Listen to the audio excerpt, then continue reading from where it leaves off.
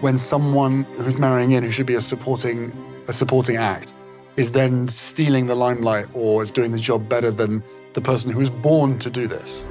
That upsets people. It shifts the balance.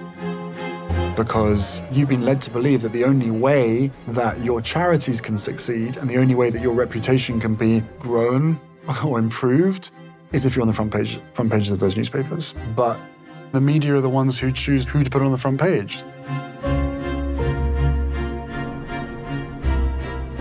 First time that the penny dropped for her, Em and I spent the night in a room in Buckingham Palace after an event where every single member of the family, senior members of the family had been, including the Queen. And on the front page of the Telegraph, Meghan. I went, oh my God. She was like, but it's not my fault. And I said, I know. And my mum felt the same way.